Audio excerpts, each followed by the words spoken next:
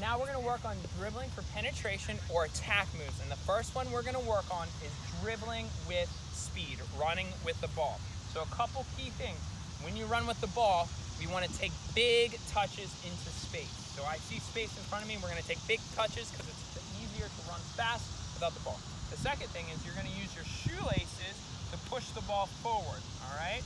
And as you approach the ball, a little hop, and you're going to go as fast as you can. So again, just push, and notice a little hop, and as I go, and as fast as I can, you just to the other side, and you're going to stop. All right? You guys got it? All right, and go. One at a time. Yep, dribble with speed, use your laces as fast as you can, a little hop, and the other person goes. Go ahead, go ahead. Dribble with speed, use your laces, a little hop in between. Come on, Maddie, come on, Maddie. Dribble with speed, use your shoelaces as fast as you can.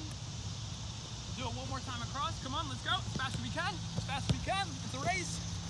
Good. And coaches, you can use this as a relay race as well as a game. Come on, quickly. And dribbling with speed, using the laces, running with the ball.